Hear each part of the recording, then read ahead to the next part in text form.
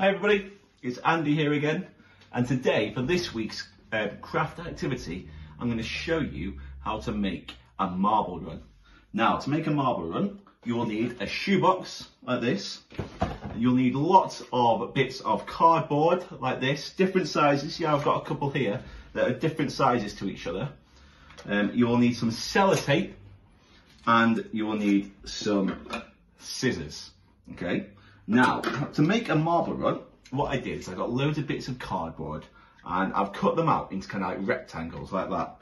So I'm going to take one of these bits of cardboard, I'm going to fold it in half like that. Can you see that? So it looks a bit like a mouth like that. You can see that.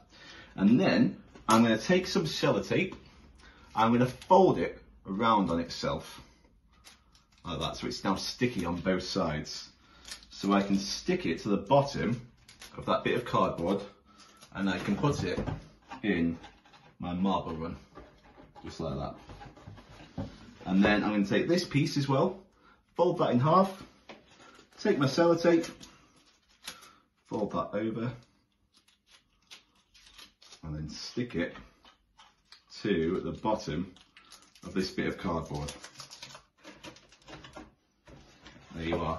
Can you see that? So now I've done lots of different shapes and I've stuck them all down because it took me a few minutes.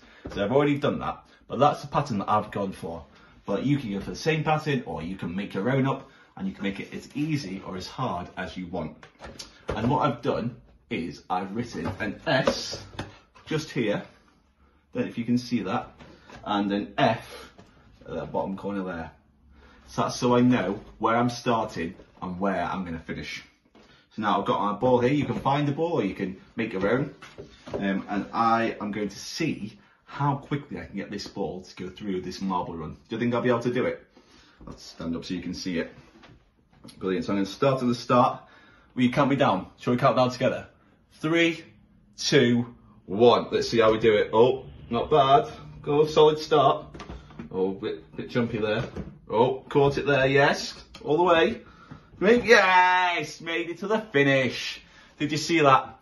So that was my attempt at a marble run. Can you do your own? Do you reckon you can do it better than me? Can you do it quicker than I can?